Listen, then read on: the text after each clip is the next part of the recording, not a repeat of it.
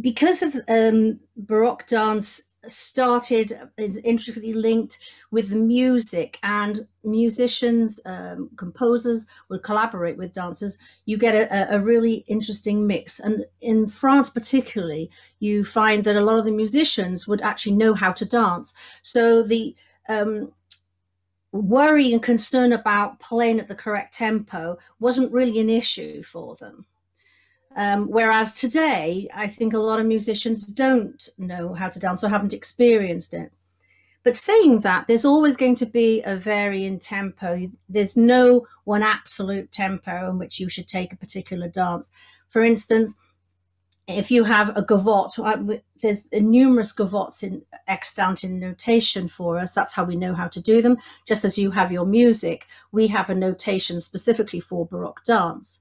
So with that, it makes it easier to know what you're supposed to be doing.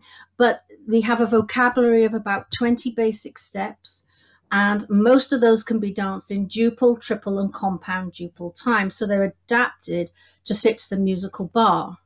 So I could do the same dance steps in a gavotte, and I could actually then do them in a bourrée. But even so, I could do probably most of those steps also in something like a sarabande or a courante or a gigue. So there's a lot of interplay between them.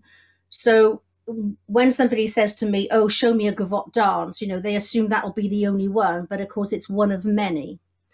And I'm just going to share my screen.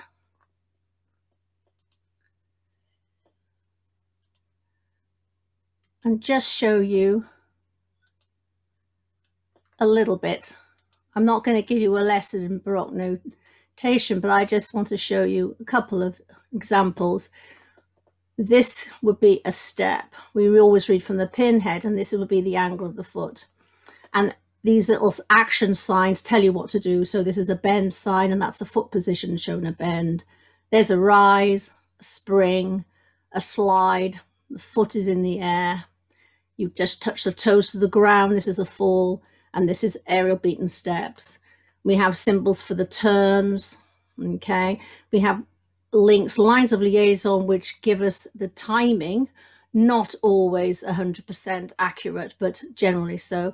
And we have then the rests and bar rests, okay? And we have symbols for taking hands and letting go hands. And here, this is just an example of the basic step unit we call the pas de bourrée. It's also known as a fleuret, and this is how it fits in to this musical bar. This is a bourrée, and it says here bend, place, rise, and it says first step, and that together is known as a demi-coupé, and then you have numerous steps after it. So you have a bend, place, rise, which pushes to accent the downbeat of the music. And then you have steps afterwards. So this same pas de bourrée here is shown here in triple time, again at the end of the musical bar. So for Baroque dance, the end of the musical bar is actually the beginning of our Baroque step. Okay, so we'll be bending at the end of the musical bar on beat 3 and triple. Okay, and compound duple time. If we're counting in 2, again, we're bending at the very end of the musical bar to do a pas de bourrée step. So let's just get rid of that for the moment. So I'm going to put myself on speaker view, and I'm hoping that some of you would like to get up and have a little go of dancing. Before we do that, I'm just going to read what Matheson says about the character of the gavotte. It was really interesting in the 18th century, or in the late 17th and 18th century, how they were really keen to sort of codify dance and make it sort of an academic exercise, like all the academies that were coming up in those periods. And so analysis of the music for dance was one of the things that were done. So this is Matheson, German. The gavotte, whose affect is truly jubilant joy. The hopping quality of the gavotte is its true property. And Quant says a gavotte is almost equal to a rigodon. It has, however, a steadier movement. The gavotte, as I said earlier, we could do all the same steps from a gavotte into a bourrée, but it has a different feel, it has a different character. So for those of you who would like to get up and have a little go, okay, I will just go over some basic things. And if we're going to, how many people are going to be joining in? Is it the few of you that have got your cameras active? Yeah, okay, great. And there might be some people who can't have their cameras, or they're just a bit shy, and they're going to be joining in too. Now, as we go along, I'm happy for you to unmute and ask questions rather than wait till the end, because it might then help if we do it as we go along. Okay, so there we go.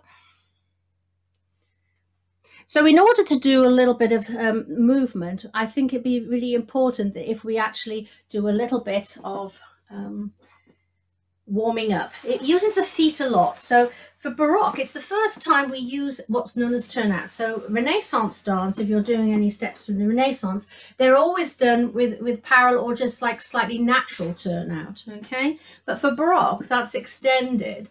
And so we use the buttock muscles in order to turn out. So if you have your feet parallel and together, you can just open the toes. And I'm using the tops of my legs and my buttock muscles to open and close. So the whole leg is then turned out from the hips. So when I do a bend, I'm making a sort of diamond-shaped window and coming back up. So bend and straighten and bend and straighten. And also we can go on to a rise, and we're pressing into the balls of the feet, and the heels are lifted just a little way off the ground and lower. And bend and straighten and rise and lower. And bend and straighten and rise and lower. And of course we can't really spend as much time as I would like for us to do the warming up, otherwise we wouldn't get on with actually doing some work. So let's just push the ball of the foot. So I'm bending my knee and I'm lifting my heel off the ground and I'm pressing into it. So I'm making sure that my knee is going to the center of my feet, and my feet, the ball of the foot is right through the center. The weight is on the whole of that foot. I'll just do a few of these. Other side, and a press and down, and press and down, press and down, and press and down. Change, push, and 2, and 3, and 4, and change, and press, and 2, and 3, and 4. Bend again, and straighten the knees, and rise, and lower.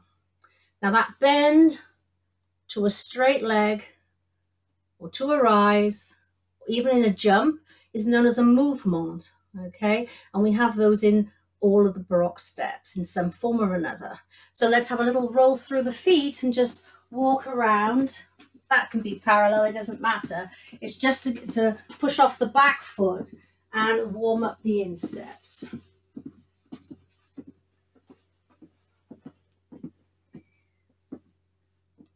The 5 positions of the feet were codified, so if anybody's done ballet, you'll recognize the names of steps. This is beginnings of ballet. And it's only now that we call it Baroque dance. It was just called ballet. So what we're going to do is we're just going to have our heels together, toes apart, and that's known as first position. And then heel to an instep, either foot in front, is third position, and heel to toe is 5th position. But actually, they're interchangeable, so don't worry about 5th, 3rd is fine, and 1st. And the open steps are 2nd, and heels and toes are level, and 4th. But when we do a gesture, if we were doing a gesture to the side, that would actually go to our Baroque turnout, which is roughly 90 degrees. So we would actually have the leg gesture to the diagonal as opposed to the side. That's only for stepping. So when we do a Baroque step, we're going to do our basic pas de bourrée. All we're doing is transferring the weight, passing through first to move forward or backwards. And if you go sideways, you can cross the foot in front or behind. If any of you have done Renaissance dance, our pas de bourrée basically is a double, but with turnout. So I mentioned the demi-coupe, the bend, place, rise.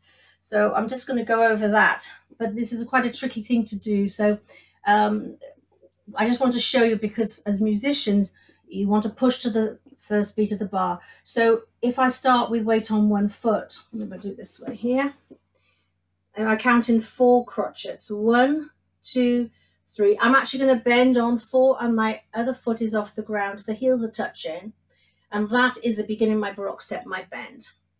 And I'm going to place the ball of the foot forward. The heel is off the ground, and then I rise up and join. So that would be bend, place, join. And that is known as a demi-coupe. So that bend to the rise, whether I'm rising on the toes or just straightening my legs, is a movement. But the actual transference of weight is known as a demi-coupe. And then we add extra steps on. I don't need you to worry about doing that, because it is actually not as easy as it seems, because the first beat of the musical bar is so strong. It's very easy to place the foot but not actually transfer the weight. So it gives us our drive for moving forward. So if I have my back to you, here is a basic step known as a pas de bourrée. So if you start with weight on your left foot for the moment and have the right foot back just touching, you're going to bend. Let's do it on the flat for the moment. Bend, and the heels are touching, but the right foot's off the ground. Step forward and transfer on the right foot, then the left foot, and then the right foot. So I'm just doing this straight at the moment, not going on the toes. And we'll count 1, 2, 3, bend 4, transfer 1, 2, 3. And on count 4, you'd bring that left foot in the bend, ready to start again. So if we just do that on the flat foot, don't worry about the rise for the moment. 1, 2, 3, bend 4, and step, and step, and step, bend down. 1, 2, 3, 4. 1, 2, 3, 4. 1, 2, 3, bend 4. So obviously there's some of you I know who've done Baroque dance, so you can obviously add in that demi-coupe and go on the toes. For those that like to go on the toes, okay, don't worry so much about this placing the ball of foot, but just get the feel of going down to arrive up. So although the music, which I'll put on soon, you know, you feel like it's the end of the musical bar, it's not for us. Okay, so 1, 2, 3, 4 to come up, up, up, down, up, up, up, down, up, up, up, down, up, up, up. So this is a pas de bourrée in duple time. So I could do this step for rigodons, gavottes, and bourrées. Up, up, up, down. It has 3 transferences of weight, and there are loads of variations.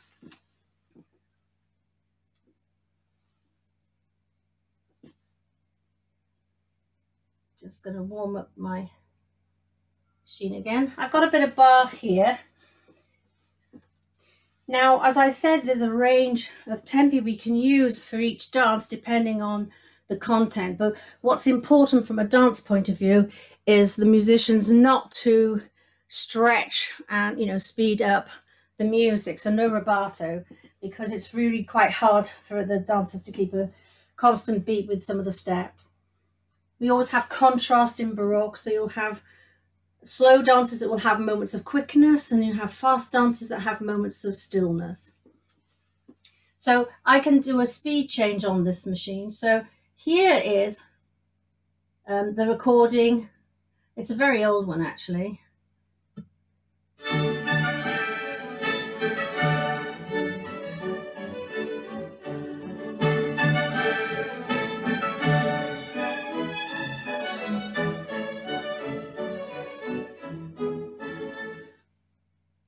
So you have half a bar upbeat, and in fact our first step would actually start on the downbeat. So obviously we're bending on count 4. So for us, let's just see if that tempo will work. So you need to unmute yourself. If you find it's too fast, I can slow it down. Okay, I just thought we'd start with the the beat. So it only has 2 beats, upbeat. And just to remind ourselves of that step again. 3, 4, 1, 2, 3, 4, 1, 2, 3, 4, 1, 2, 3, 4, 1, 2, 3, 4. Okay, let's try that tempo. And I think it's quite hard. And I suppose Zoom is really great, but one of the issues about Zoom is that you will probably hear the music at a slightly different time that I'm hearing it. Okay, and also because there's no introduction, only those 2 upbeats, it can be quite tricky to start on time. But let's give that a go.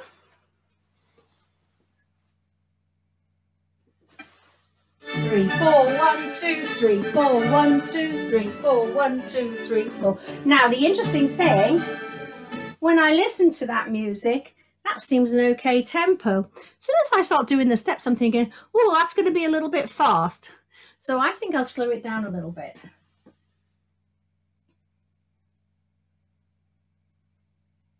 Let's try this. Let's hear it first.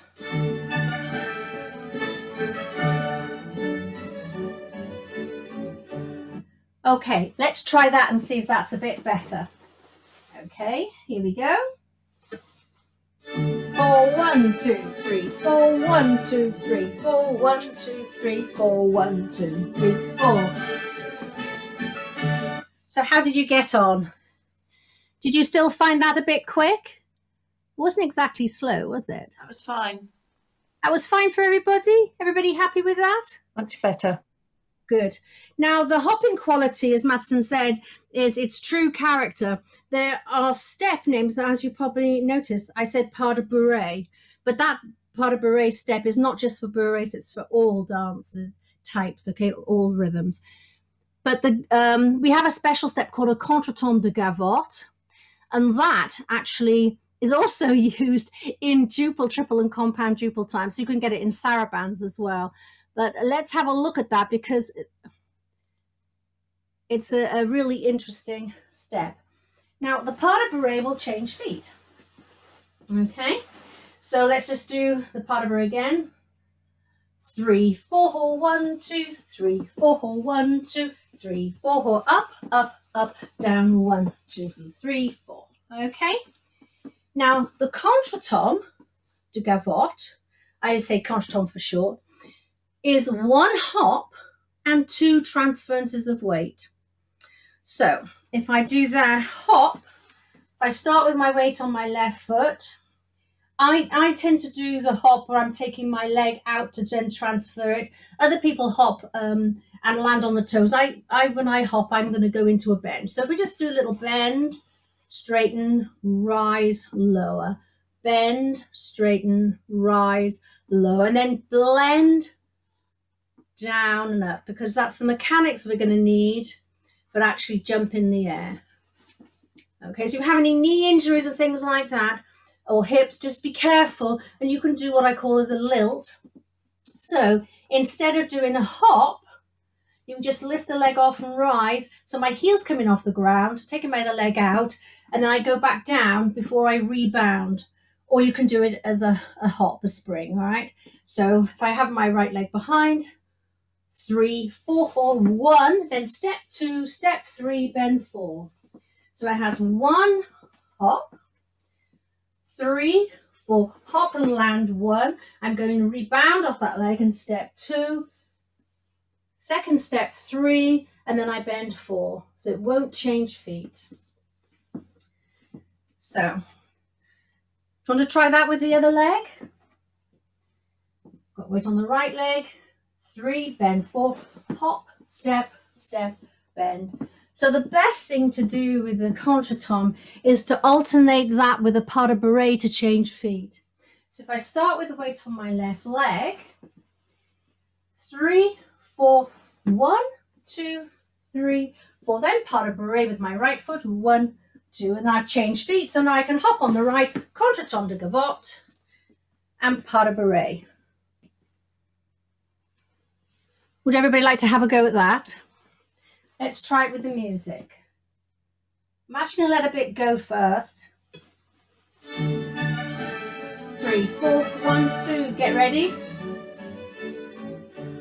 3, bend, hop, step, step, bend, up, up, up, bend, hop, step, step, bend, up, down, hop, step, step, bend, up, down.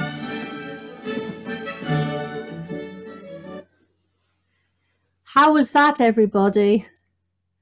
Did that feel a bit too fast?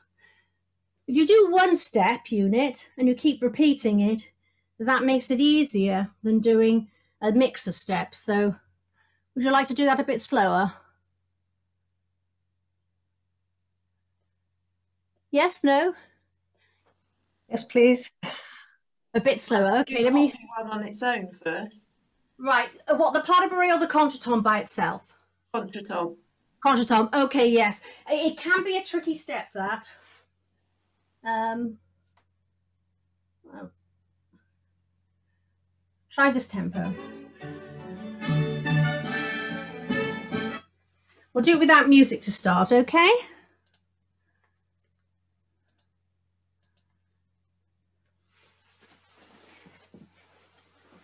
Everybody happy with the pas de bourrée? Let's just go over that.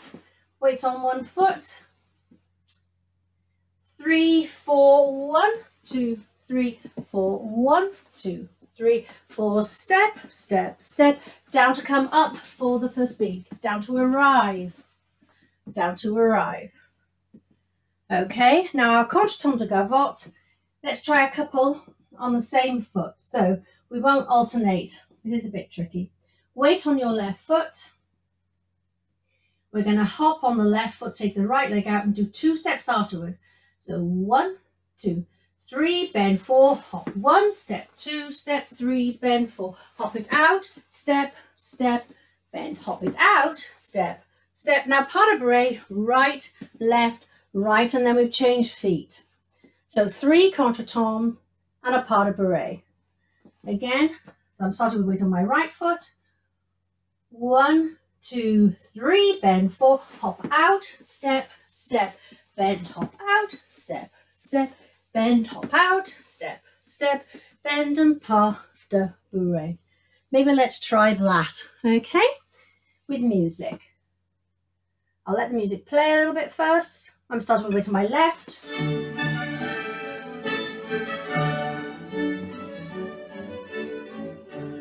3, 4, hop, step, step, bend, hop, step, step, bend, rebound off the foot. 3 steps to transfer the weight.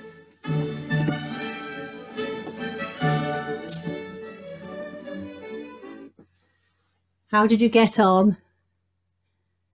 Any questions, anybody?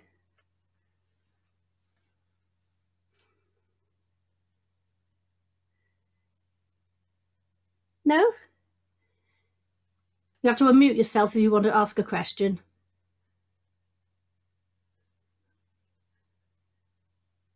No, okay. That's just one step. That's what has the title of Contretemps de Gavotte, mixed in with the pas de bourrée. But there are loads of variations. And in Baroque dance, we can embellish just as in music. So a way to embellish dance step is to add an extra movement on, an extra bend and rise. And when you add an extra bend and rise, it becomes a little spring. So a spring can be just a little lilt or a slightly bigger spring we call them a jeté or a demi-jeté, small jeté, and you go from one foot to the other. So if I bend here, my weight's on my left foot, I'm going to take my right leg out and it'll spring onto it. And then I'm going to spring onto the left. So in duple time, I'd have 2 in a bar. So if I was doing that in Gavotte, I'd have 3, 4, 1, 2, 3, 4. And again, what I'm doing is when I land, I'm rolling toe ball, heel, bend the knee. So if you'd like to do a little bit more of a bend, straighten and rise and lower, blending into the bend, and pushing off the ball of the foot. So using the foot to help rebound. So I'm rolling through my feet, bending the knees. so that I'm controlling and coming down. So I'm not using the joints and I'm not just dropping the weight. So I'm trying to have a little bit of a lift when I'm doing the springs. So if I was going to do an extra movement in the gavotte step, the contretemps de gavotte, I would have to substitute the last step. So I'll just show it actually in a pas de bourrée. So 3, 4, 1, 2. My third step would be step and bend. So instead of doing the third step, I do the 2 steps, 3, 4, 1, 2. Then I'm going to do my extra movement. So I'm going to bend first and then rise, which becomes a little spring. So adding an extra movement, an extra bend and rise, that doesn't change the number of transferences of weight. So with my pas de bourrée, 3, 4, up, up, up, down, left, bend, right, left, right, bend.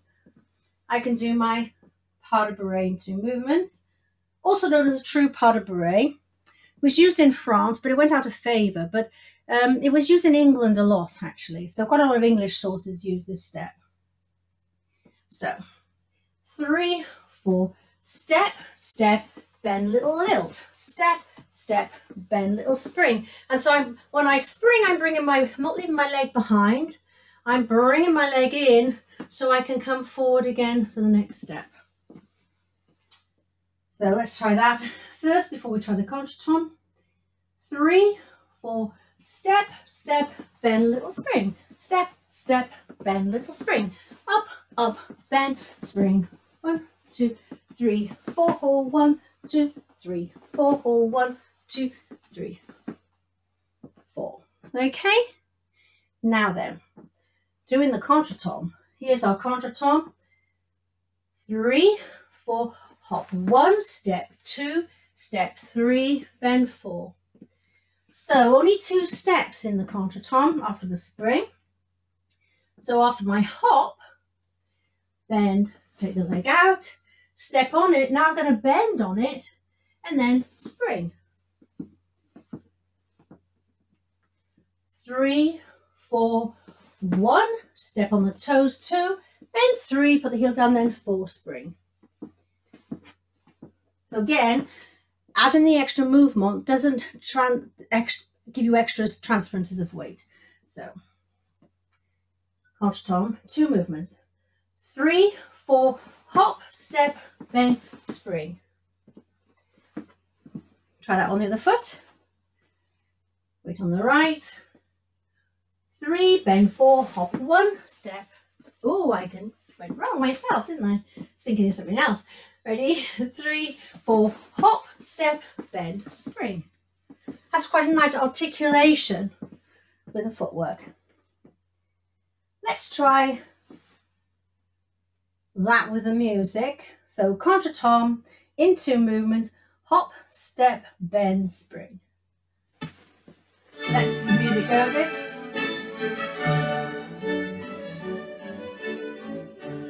Three, 4, hop, step, bend, spring.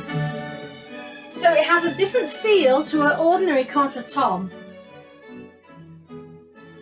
3, 4, hop, step, bend, spring, and instead of 2 steps after the hop. Again.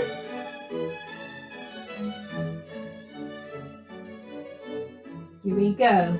3, 4, hop, step, step, bend, pas de bourrée. Can change feet. Contretemps in 2 movements.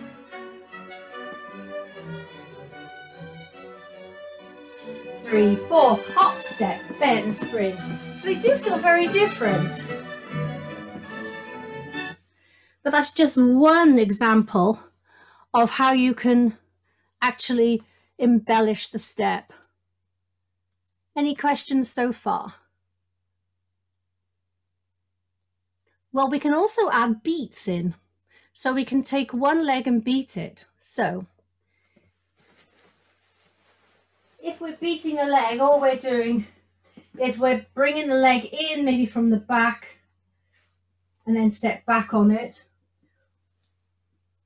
Or we have it in front and we can beat it in front. So if we are in a bend, both legs will bend, and if we're on a rise, both legs will be straight. So I could do a beaten contretemps. Now these are found again in bourrées, in gavottes, in rigodons, but also in a lot of compound duple steps. So I would start in an open position maybe. So my hop, step, step, I would hop on my back foot, but I'd bring my front leg in. So I can start on 2 feet, hop, and then I can step forward and do step and carry on the step.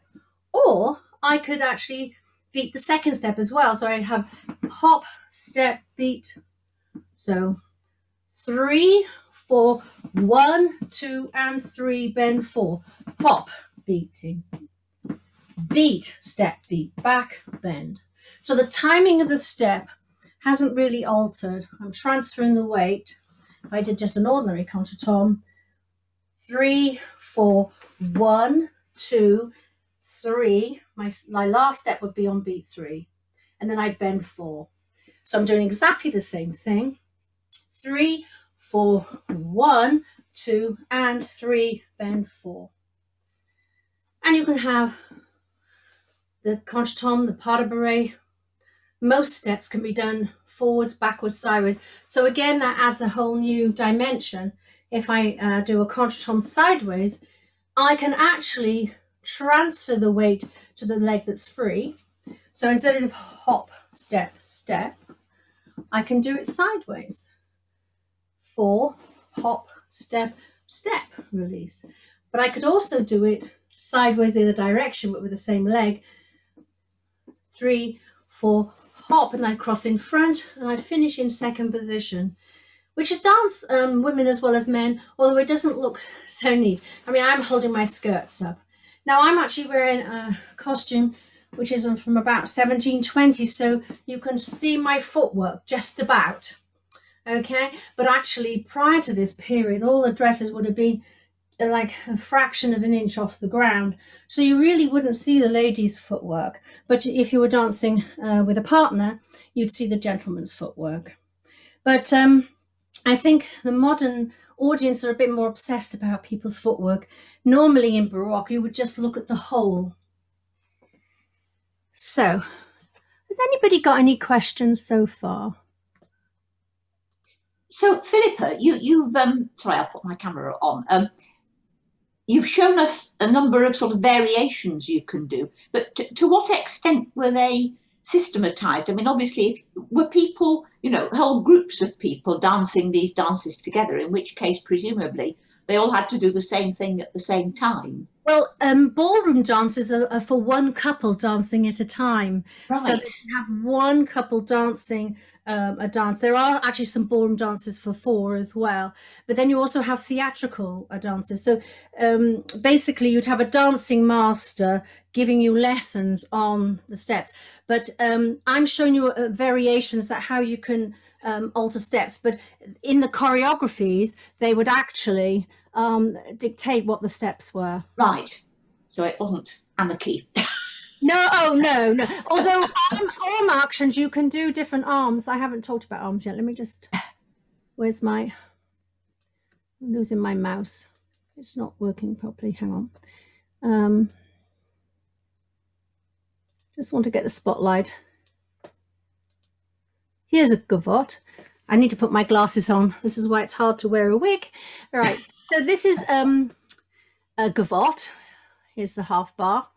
And the other thing I want to show you is a lot of these dances will show you a half bar rest before they start. And I'm not sure if that's partly done. Well, actually, I'm just going to show another example of what they do instead of the half bar rest. This is actually as it should go with the music. So what you get in the notation is you have the melody line here, okay, at the top. And so you have the bars of music which relate to the dance bars here. So this starts in an open position 4th, and in fact the front leg is going backwards and the back leg is going forward, and you're jumping. So you're changing legs from 4th position, left foot in front here for the lady. All right, and that's the man symbol. Lady has a double line here. And you change legs forward, back. So it's change, change, and join together, then a pas de bourrée. A rise and point the foot, no weight on it, and repeat, put it down and spring again. Here, this is an interesting dance. This is a new dance for a girl. It's quite sophisticated. So I just want to show you what's happening here. For the gavotte, whoops, there. Oh, sorry, my mouse wasn't working. Here we are, the symbol for the girl. See, this is a step. You read from the pinhead. This step has no movement, no bend and rise sign. Okay, so that is for the half bar.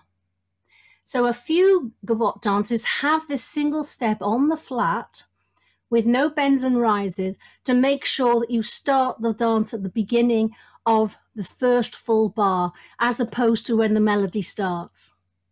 So either you'll get a step with a half bar rest with nothing, or you would get like a single step, no movement at all.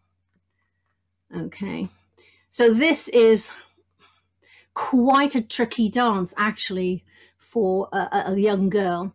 There's lots of variety. This is a contretemps. This is the hop. This is hopping and stepping. So I'm traveling towards my gesture leg.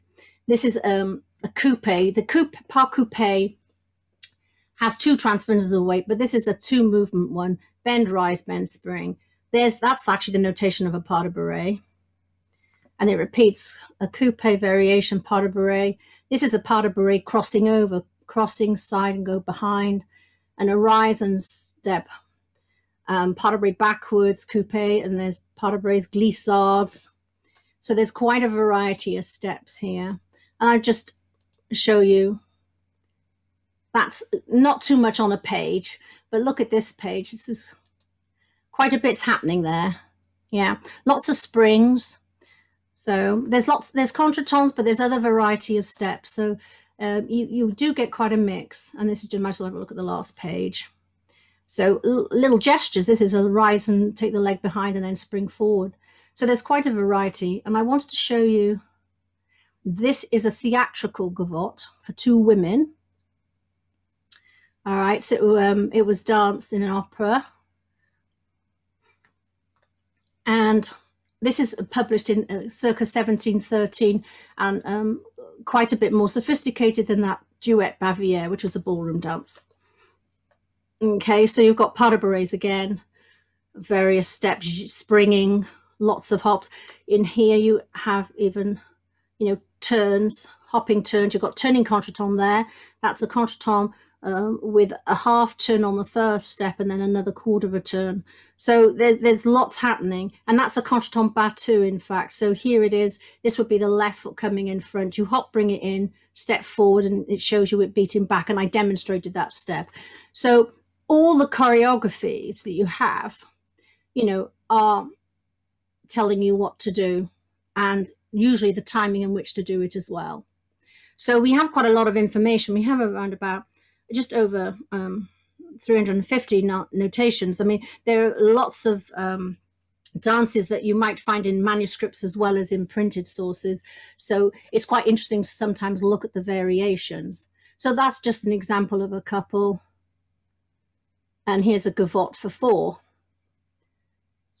Okay, so this has the half bar rest here.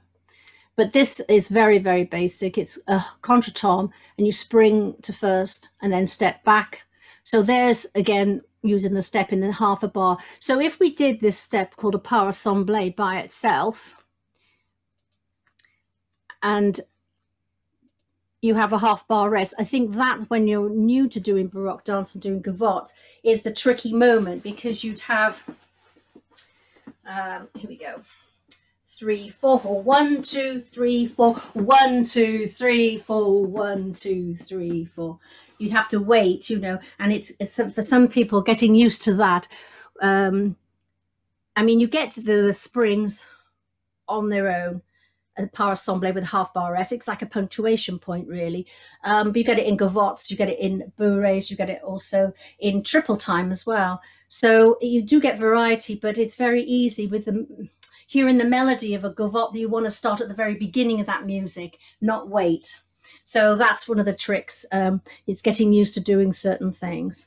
But Philippa, yes, could you show us on those scary looking copies how they relate to the phrase lengths? You know, because there's a standard number of bars, isn't there? And there's always a repeat. Yeah. Well, actually, it depends on the dance type. So, so let me go to Babette. Okay. Oh, actually, hang on a minute. Why don't I do a bit of a sibylline? The thing is, how much music is on a page is to do with how much room there is for the notation. So you won't necessarily see an 8-bar phrase of music on each page. That would be nice and simple. But whatever music you've got on the page is for the music, you know. So it might be that it's doing all of A. It might be a little bit more. So it just depends, you know, because if you see how many bars are here compared, you can just see by the lines of music, you've got fewer bars on the page 2 than you have on page 1. And then I think page 3 had quite a lot of stuff on as well. Yeah. And then page 4. But does something significant in the dance happen at the ends of those 8-bar phrases? Or does it just sort of go smoothly on? Well, yeah, this is a binary form, this particular one. So yes. It just, you know, the music may repeat, or in fact, it's, you know, written out here, I think. But generally speaking, you flow through it. Right. With the Babette, the music is a rondo in format. Ah. You know, but you're still doing certain things. So that's the first page. You've got change, spring, wait, pas de bourrée, point the foot. Change, spring, wait, pas de bourrée, point. And here's the second part. You're doing pas tombés. You go away from your partner, back in and face them. But again, you know, it just depends on how much they want to put on, you know. So it really depends on how much space the dance takes up. I mean, in some of the English sources, you might actually have a page where it's divided in 2, and you have the notation here and at the bottom as well for the same, you know, amount of music, but you do one bit after the other. So it could have a repeat sign, and you do the first 4 bars, or it might be 8 bars depending, and then you do the other 8, and it's all with the music up there. Or it could be with rest. It just depends on the notation itself and how much you can put in. So if you had other triple time dance, you have like a chaconne or a passacaille, then obviously it's through composed again. But choreographers tend to use like reiterating patterns in certain places, but they don't necessarily use the same step units in the same piece of music, but some do. So it just depends. So an example would be a dance called the Bourrée d'Achille, and you have a set phrase of steps, and it gets repeated. And then it goes into a minuet, and then it returns back to the bourrée section. But the bourrée section, the steps are pretty much identical, but the pattern is different. So there is variation. Does that make sense? Yeah, absolutely. Yeah. So I'm just thinking, I suppose I'll be able to move on. Has anybody got any questions about anything so far? I mean, I've only shown a couple of steps. There's loads of different steps. I could demonstrate a little bit from one of the dances if you like, if that would be good. you know. Yes, that would be nice to see it in context. Okay, well, I'll show a little bit of the Sibylline, I think. Let me just get my music.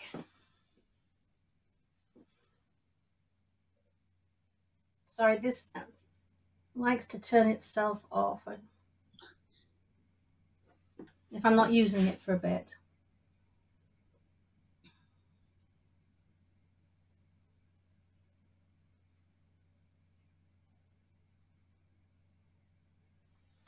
Right. So let's have a...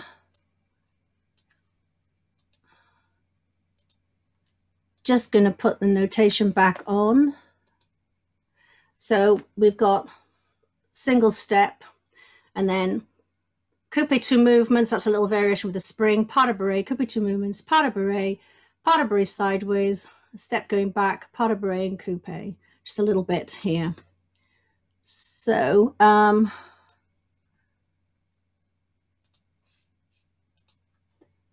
let's see if I can remember it. Now in this recording, I actually have an introduction as well as the upbeats.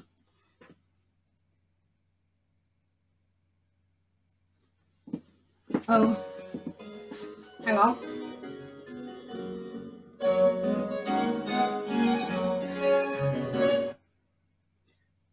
I'm not sure, was that loud enough? Is everybody can hear that? Yeah, that's fine. Right, I'll just do a little bit. Haven't danced this for a few weeks.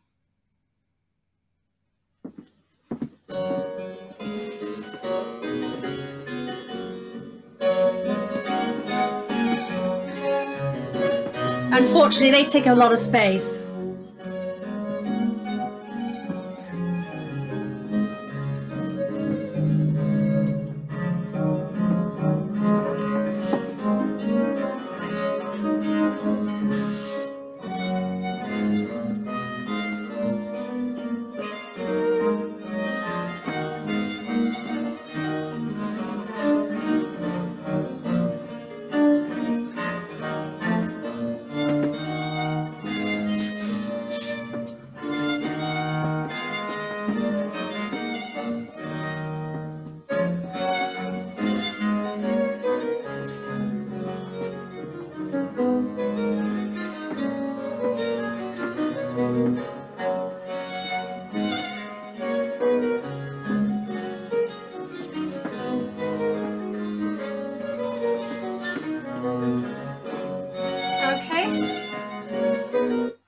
So in my small space, you can see that I can't quite fit it all in. These dances use a lot of space. And when you get asked to do things, they think, how many dancers are there? And they think if you only got 1 or 2 dancers, you're not going to need a lot of space, but you need as much space for 1 dance as you do for 2 or 3. And sometimes the patterns and dances for 4s don't take as much space up as the ones for 2 and 3. So I have a 2-meter dance mat here, and I really could do with 3 by 3, at least. 4 or 5 meters would be better. Any questions? It's very hard to, to fit things in this space. Yes, please. Yes. I assume that these dances, or gavottes and so on, were not being danced below stairs. They were for... You're quite right, yes. These are, people would have dancing masters teach them. So we're talking about people with money. Right. And if they were danced at a ball, would it be pre-arranged who was going to do particular dances? If they were just... Yeah, some of the ballroom dances are actually more display dances as well. So would it be chosen who was going to dance them in advance? Right. I mean, it could be, the thing is, courtiers would actually dance, in fact, alongside professional dancers as well. I mean, the Academy of Dance was founded in 1661, but that really was more for the academic side, with dancing masters petitioning Louis XIV so that they could get this academy. So this is when we get the codification first published by Feuillet in 1700, and you get the steps and all the way it's notated. And so he had the royal rights, in fact, to produce notation. So for 6 years, we get a whole collection of his dances, or he actually notated the dances. Some of it were his choreographies, and others were choreographies of well-known dancing masters, maybe to Louis himself. So we get a whole load of dances written by them. And you have annual collections from 1700, which would be ready for the ballroom. So there'd be the season's dances. Right. So Okay. your dancing master would teach. Now, the thing is, when you're dancing with a partner, you really, you have harmony. I think you could see from the couple of duets I showed you, it was all sort of mirror image. Obviously not the solo, but here, this is the theatrical duet. They're both doing exactly the same steps. So this part of axial symmetry here, they're going round sideways, the two ladies. And here, this is a bit of canon. So one lady's doing a part of a variation sideways, then waits a bar, and the other lady waits a bar and does it. She does another step, waits a bar, and this lady waits and then does it. Then they dance together again. So you get a lot of symmetry. So it makes a big difference, I think, you know. There are theatrical dances are a little bit different. I mean, this is actually a symmetrical dance, but you sometimes get a lot of canon. There's other examples of dances where, you know, just see if I've got it. Can't remember if I may not have put it up. No, this is Bavier. That's to go into Fulana, which I needed to talk about. But basically, you're going to get dances that are quite complicated. There's just absolutely no way you could actually suddenly turn up, except for going to a ball and doing the ballroom minuet. That was an actually basic standard, so to speak. And again, that's danced one couple at a time, and you'd be sitting or standing around the room waiting for your turn to dance. And it was basically a pattern dance. So you have an introduction leading your lady forward, introducing her to the public, and then you part and be on the diagonal, and then you'd make this Z figure, which was originally an S curve but was made simple by Rameau, the dancing master, not the composer, to Z, so it's a bit flatter. And then you'd have after that, you'd have, think of it as a chorus really, then you'd have the giving of right hands. So the gentleman would indicate that by actually taking his hat off and putting it in his other hand to show when he's finished doing the Z figures, to then offer the right hand, and they'd go around, circle around your partner and go to their diagonal line, and then you'd come back in and take left hands, and then you do the Z figures again, and then you do the giving of two hands. And then a lot of dances would reiterate the right hand, left hand, and two hands in other dances. So, you know, some dances would be in the ballroom similar to that. But again, it is one couple at a time dancing. Yeah. With country dances that were introduced into France by Charles II, and he brought, in fact, Baroque style of court dancing actually over to England, then you would have groups of people dancing together. So, but it was a very different thing. And I mean, Pepys' wife had, I think, dancing master would come twice or three times a week for dancing lessons. So, you know, to be, I suppose in a way it's, you know, you wanted to shine in the ballroom, not necessarily just with your clothing, but, you know, your wealth, you're wearing it on your back. So it's your status, basically. And particularly in France, it was very important. In fact, more important for gentlemen to dance well than it was for a lady. So the removing of your hat, the being able to reverence in a sophisticated manner was quite important. And in fact, if you were dancing at a ball and you weren't very good, you know, you practically could get laughed at and put off and never show your face in court again. There is a, I don't think I have that on me at the moment, but there is a great example of that, and about a ball at Versailles where the gentleman was quite new to the court, and he said, oh yes, he was pretty good at doing the minuet, and he did the minuet, but he fluffed it completely, and people were sniggering behind their back. And he said, oh, it's because he was dancing in front of the king, and but he'll do it again. And they had a ball in the second night as well, and they go on to like 5 in the morning. I don't know how they did it really. Of course, they didn't do any work, so anyway, apparently he got up again to dance again, and it was so bad he was actually laughed off the dance floor, and he actually then retired to his country retreat for a while because he didn't dare show his face because of the embarrassment of being so bad. See, if you can't dance well, you just wouldn't really get up and do it. So even if you have lessons from the age of about 6, you're not necessarily going to be particularly good at it. But then you don't get up and try and do it. You should just politely refuse to do the dancing. So okay. What did they do for music when they were having these lessons? Or did they not bother?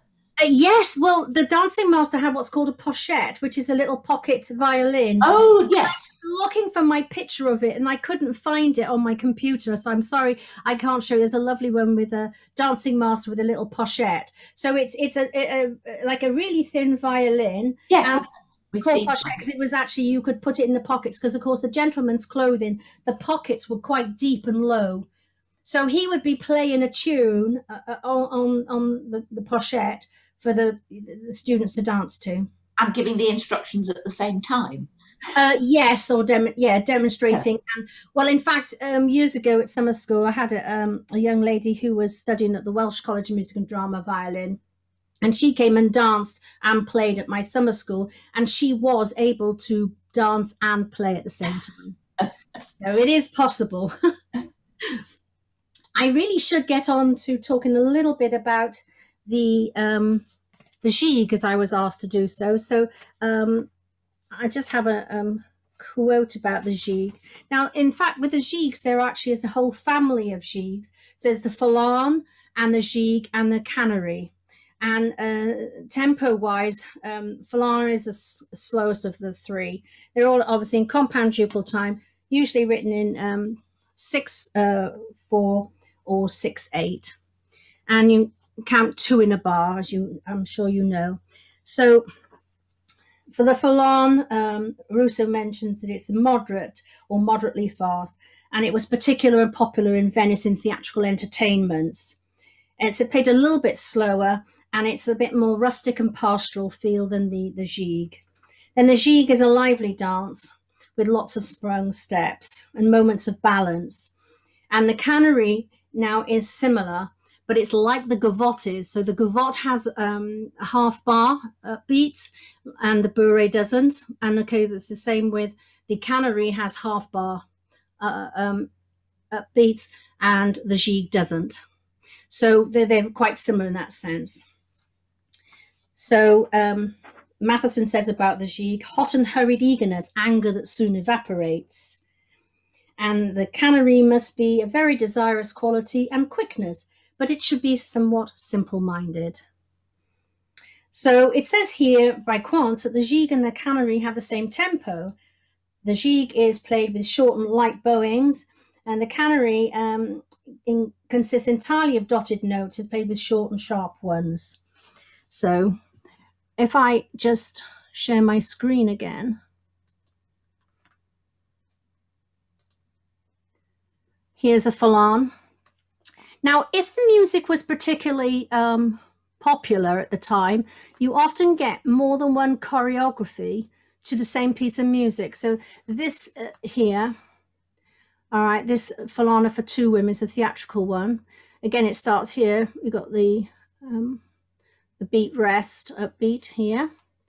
And you've got pas de bourrées, sideways steps, sprung steps, pas de bourrée variations, and this repeats. So often, like with the music, with the Foulon, a couple bars that get sort of repeated or echoed, you sort of get a few steps that then repeat. So certain dances do that. So this is pas de bourrée, sliding step temps de courante, pas de sistone en boité. Those 4 bars repeat, and there's your music. Okay, and then you come forward, contretemps. We were doing those. So there's a contretemps in Companduple time, 2 of those, coupe tombe, and then jeté steps and springs, beat and turning contretemps here. And there's that assembly I showed you, but with a step. And once you've gone to 2 feet, you can stay in mirror image, or you can then go to the same foot. And they come towards each other. So there's a lot of springs. It's quite lively, this dance. This is La Triomphante, and this is the same music. And it's the same bar structure. And in fact, there's a third dance called La Paysanne, which is also, has the same music, but the musical structure of A's and B's is different. But this one is the same. So recording of music for the Triomphante is also the same for the 2 women. So this is her ballroom dance, and the other one was a theatrical dance. And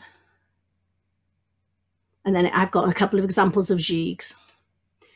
So it's to do more with, well, I suppose the character and the tempo of these dances that makes them slightly different. And let me just show you. I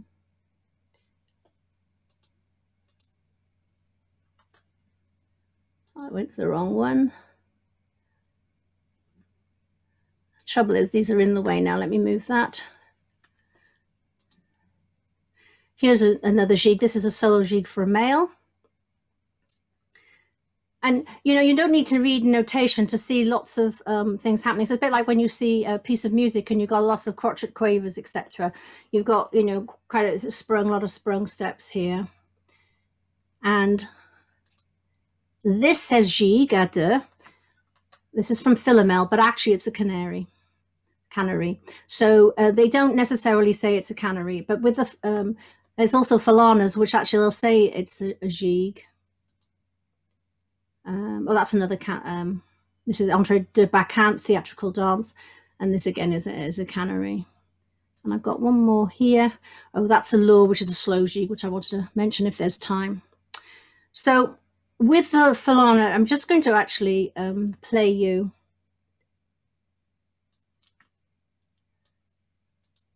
a little bit of music. I've got some examples of different falanas.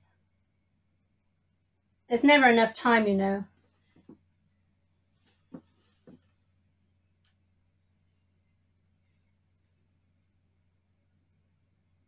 So here's the music, La Triomphante.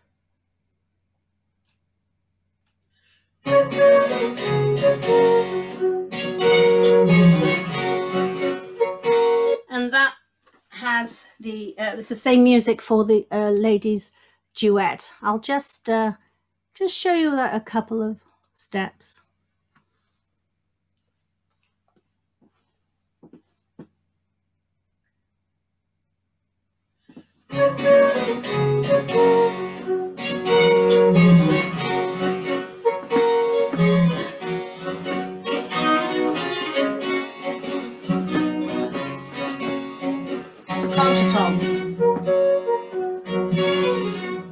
So it's jolly and lively, but it's not as lively as, say, a gigue.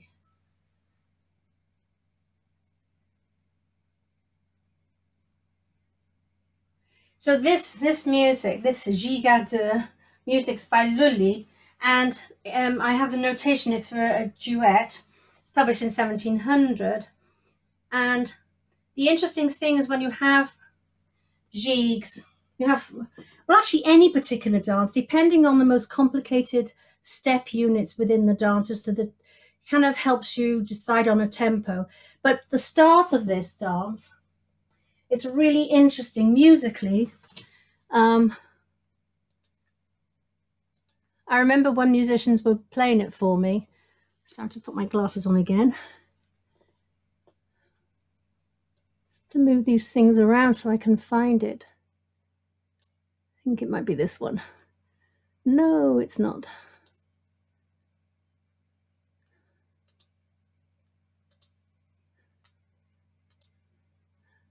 Oh dear. I'm sure I had it, unless I've accidentally got rid of it. Let me just see if I can find.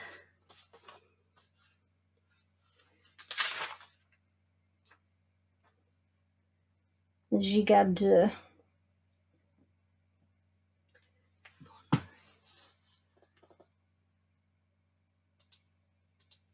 There we go. Sorry about that. So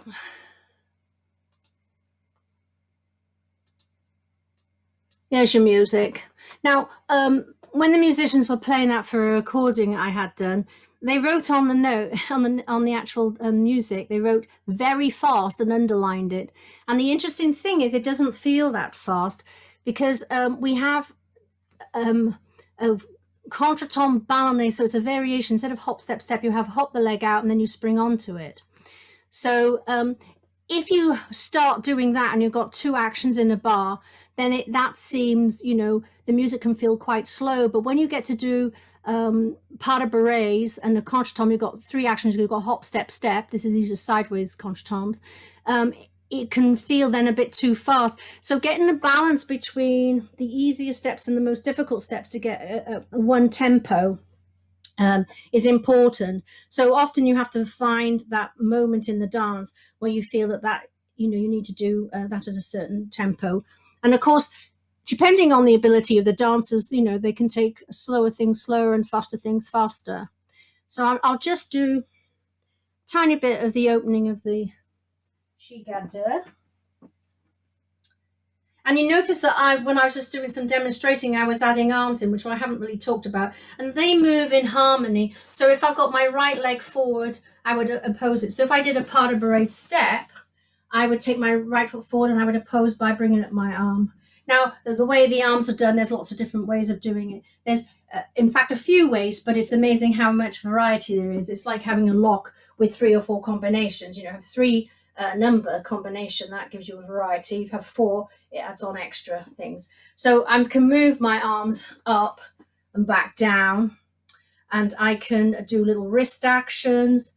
I can open up and I can come down. I can have sharp movements. So again, you usually accent the forward step, but not always. So for instance, I could do the contretemps to Gavotte, the one that we showed. If I started my arms up, I could just do down, but I could also make a more generous shape by opening up.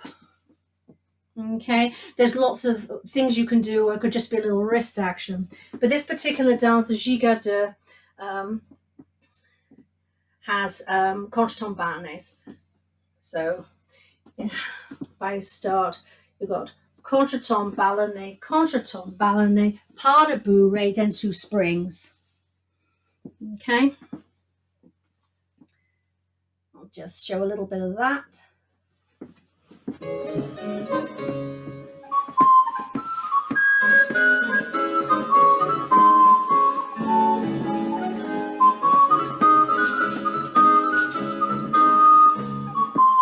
Repeat of the pattern of steps, but you'll cross with your partner the second time.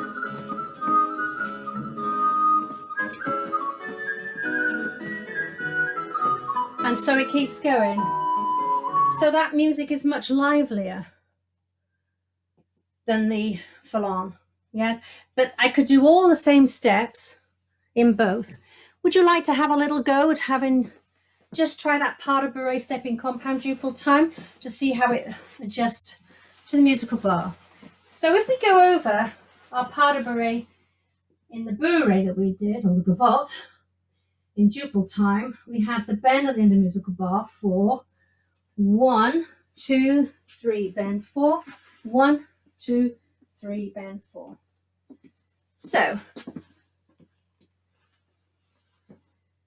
obviously I didn't do it, but you can count in 2. So that would be in duple 1 and 2, and a 1 and 2, and a 1 and 2. But the action of the pas de bourrée compound duple time is similar to in triple. So we're going to do our first step. So we're going to bend, end of the musical bar, and come up, take our second step, and then go into the bend. And when we go into the bend, that's actually the second half of the bar. So in compound duple time, 1, 2, 1, 2, up, up, down. 1, 2, 1, 2. So the second step of the pas de bourrée, compound triple time, is shorter in time, but the length of the step should be the same. So try it. I'm starting with it on my left. 1, 2, and 1, 2, up, up, down, and up, down, and 1, 2. Do you want to try that with a bit of music? We can use, actually, I'm going to get another gigue for you.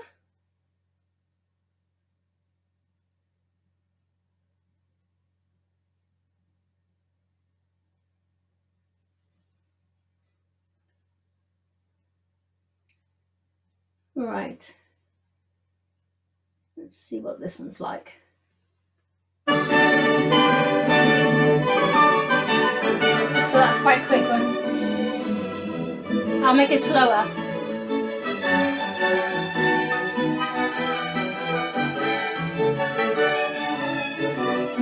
Okay, so a bit slower. I've slowed it down. Well, just like, and there's no introduction on this, so bit of Bach, Orchestral Suite number 3 this is. 1, 2, 1 and 2, 1 and 2, 1 and 2, 1, 2. Now you could do your contretemps de Gavotte, hop, step, step. So the last step would go into the bend. 1 and 2, 1 and 2. So it feels quite quick. Not the same step as I was showing at the beginning of that dance. Pas de bourrée. 1, 2, and 1, 2, up, down, up, down, up, down. Now you might find the contretemps ballonné an easier step to do. So the contretemps you had hop and 2 steps. So if you just did your hop, the leg out, hop, then little spring onto it. 1, 2. 1, spring 2, and then you push off, 1, spring 2. Okay, try little springs. They're called jetés. Spring one foot, spring the other. 1, 2, 2 in the bar. And the first phrase of that dance is hop, spring, pas de bourrée, that's your 3 steps, and then 2 springs. So let's try that slowly. 1, 2. Hop, spring, pas de bourrée, up, down, leap, leap. That's your little jetés. Let's try this, the pas de bourrée, jeté, jeté. 1, 2, up, down, spring, spring. Try the other foot. I'll go my back to the camera again. Weights on my right leg, pas de bourrée. 1, 2, 1, 2, spring, spring, step, step, step, bend, spring. Let's just try that with the music. I'm starting with my left foot, pas de bourrée, spring, spring. Get ready? 1, 2, up, down, spring, spring, up, down, spring, spring. So you might find that the pas de bourrée feels quite quick to that tempo, but when you do those 2 little springs, it does feel a bit slower, doesn't it? So getting a right balance for the trickier steps and more actions happening in the bar is quite an art, basically. Try that again. Let's start with weight on the right foot this time. 1 pas de bourrée and 2 springs. Oh, I was just waiting for the phrase. Here we go. 1, 2, up, down, spring, spring, up, down, spring, spring. Pas de bourrée, jeté, jeté. Pas de bourrée, jeté, jeté. I hope some of you were able to have a little go. Yes? Yes. Yes, that was an easier one. I found that much easier. Isn't that interesting? And you found the pas de bourrée easier and the spring easier, or easier than the contretemps de Gavotte? Yeah, that last bit was much easier than the previous. Yes. So how much is because you've already done the previous? I don't know, but sometimes yes. So it's true. It also, it depends on what you're used to doing as well. And I think you'll recognize in these Baroque steps certain things. If you do other types of dance, you'll see links coming in all over the place with certain things. So there's quite a variety of steps. I do have that solo gigue for a man. I have a video of that if people would like to see it. The only problem can be that sometimes with the Zoom it doesn't come out, so perhaps I'll just leave that to the end. I should stop for the moment and find out if you have any questions. Please unmute and ask.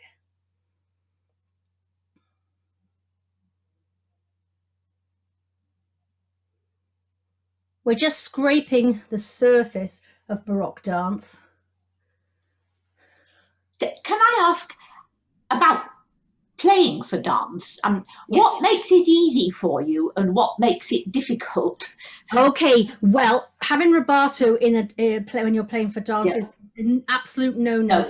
Now, it's getting a balance for musicians that you've not got like a metronomic rhythm going that becomes mechanical. You want to have life, but actually the way you play, so for instance a gigue, if you play it heavily, like with a down bow, for instance, it's hard, it doesn't give you enough lift. So sometimes it isn't the tempo, particularly I think with like things like gigue, is that the lightness of the touch will help you give it lift for you to dance it, you know. So it's not always strictly to do with the tempo not being suitable, it's the way it's played. I was thinking as I was watching you that it's to do with thinking 2 beats in a bar and not 6. You know, this is something absolutely. Now, say that again, please. Okay, so think of 2 pulses in a bar, 2 dotted crotchets, for instance. That's a compound duple, or it could be 2 dotted minims as well. Yeah. So the thing is, because of that, you know, it feels quite different. So often musicians will say, oh, this is complicated, I'm going to count it in 6. And it makes a huge difference, I think. Absolutely. Yeah, for definitely for this, you want to think of counting in 2 pulses in a bar. Yeah, absolutely, because otherwise it's very heavy. You can count in 6 if you want to count minuet, because you get 2 bars of triple time, a 3/4 time for 1 bar of minuet steps. Unless the dance music is written in 6/4, there are a few that are written in 6/4. So when you have then one bar of 6/4 for the music. But the interesting thing actually is I'm going to share my screen again and show you a gigue. So there's a gigue in 6/4. And I think this is in 6/4 also. Now, musicians often would look at that and think, oh, it's a gigue. But it's a gigue lente is also known as a lourd, but it's definitely not a gigue slowed down. A gigue has 1 step unit in a bar of 6 counts, okay? But the lourd has 2. So what you get with the lourd is a duple pulse with an underlying triple beat. So here, this is 6/4, but this has 2 step units. So this has a coupe, so that's a step with a leg gesture, and then you spring the foot down, and then you hop the leg out and step on it, and you've got a beat and turning contretemps, and a close the foot. So that's the bend, spring, half a turn, beat it behind, hop, then step on it, and then close the foot. And then it repeats the other side. Coupe leg in the air. Okay. Spring, hop place, beaten contretemps. So this will feel very, very different, but musically, when you look at it, it looks as though you could play it as a gigue. but there's a real difference between a gigue and a lour. So next time you get to play lours, you've got to think about having 2 step units. So if I did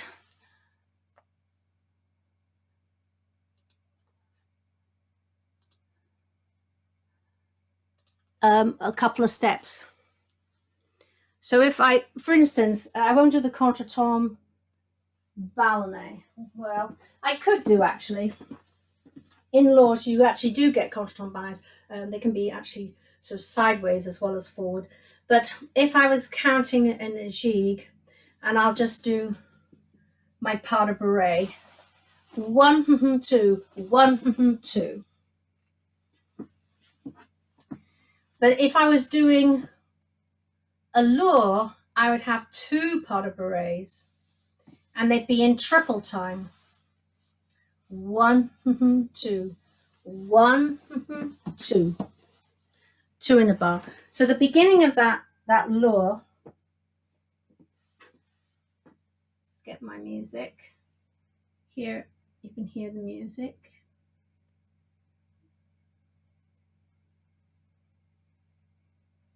I just want to speed this up a little bit actually, hang on.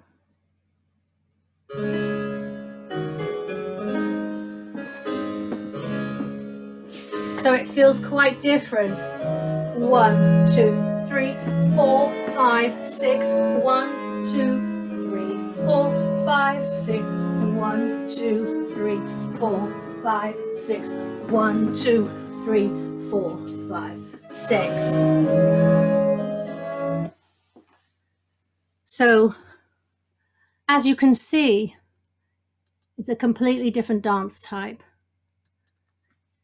We've only got a few minutes left now, Philippa, so I'll just tell you what Matheson says about the lour. yes. Yeah.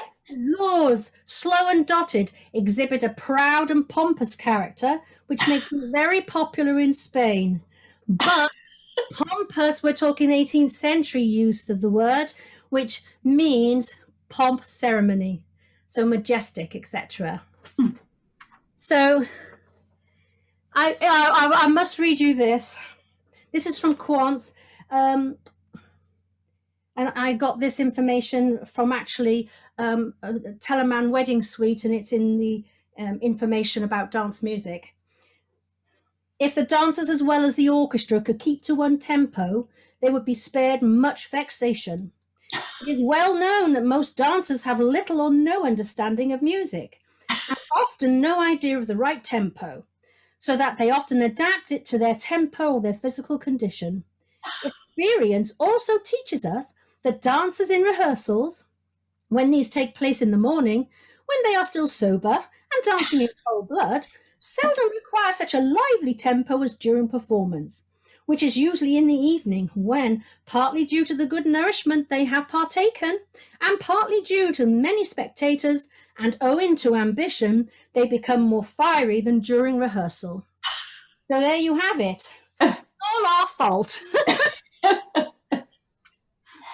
Would you like me to conclude with showing a video? I think that would be a lovely ending. Yes. So perhaps I'll just say before you put that on, thanks very much indeed. I think we've all enjoyed that. We've all learned a lot. It's fascinating to see the interplay between the music. I mean, particularly that last bit, you know, lour. You see it and you think, well, what's one of those? Because there aren't nearly as many of them as there are. Exactly, yeah. You've shown us not just that it's completely different, but why it's completely different. Yeah. So that was terrific. Thank you so much. Oh, you're welcome. If you have other questions that didn't like to ask him during the time, you could send them to Claire and she can pass them on to me. That's very kind. Thank you. If you're in a little bit of Baroque dance, you could look at my website. I don't do it, somebody else does it for me, because I do online classes and I will be doing some live ones soon, and musicians are always welcome to attend. So that's ukbaroquedance.com. You search Baroque dance, hopefully you'll find it, or search me. So can we do the conventional Zoom thing, please? Oh. I'll do an 18th century reverence then. There we go. Thank you very much. It's been a pleasure. And I'm sorry, there's always loads to talk about and never enough time, because you could take each different dance type and look at the triples separately, and in triple there's a vast variety as well, so you don't have to subdivide that out. But thank you very much for your patience, and I hope you got a little inkling of the connection between music and dance, and might be inspired to think a little bit about how you would play a dance piece now, having seen a little bit of the dance. But remember, there's variety, it's available. So if everybody turns their videos off, and I will myself too. Can I just, sorry, Rebecca's just put a question in the chat. Oh, right, yes. She's asking, she says, thanks for a really interesting workshop. What manuscripts did your notation examples come from? Oh, okay, so some of them, the different ones, they're different collections. So Babette was annual collection, and that was, I think, 1704. There's a whole collection each year from 1700 on. The Gigue comes from 1700. I think Sibylline was a bit later. I haven't got all the dates on me, but they're all from a variety, but they're all within the first quarter of the 18th century. Thanks. And if you want more information about the notations, then email me and I can tell you. I mean, loads of stuff's available online. In fact, on my website, some of the dances, I have a CD and it has examples of the music, and it also tells you on there where the dance notation's from, and it gives you links to online stuff. So Bibliothèque Nationale and also America, they have a huge number as well. And if there's anyone in particular people want, you could email me and I could probably send it to you. Okay. Right, so I'm going to turn my video off. And I hope this comes out. It just depends, because, sometimes the internet's a bit precarious.